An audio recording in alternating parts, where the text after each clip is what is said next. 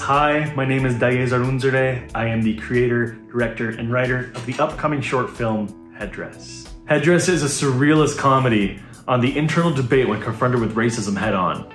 You know, light stuff for comedy. Within the film, my character finds himself at an unnamed music festival. It rhymes with Mochmela. When he comes across a white guy wearing a traditional ceremonial native headdress. It's at this point in the story where my character retreats into his mind to find a round table of various versions of himself, where they all meet to debate what the perfect comeback would be. It's within this space that we explore the complexity of what it is to be a modern Indigenous queer person. That our ideas, our perspectives, and that our feelings are not monolithic or one note. Except for fry bread, we're kind of all on the same page for that. All this happens while maintaining sharp humor, heavy satire, and a healthy dose of surrealism.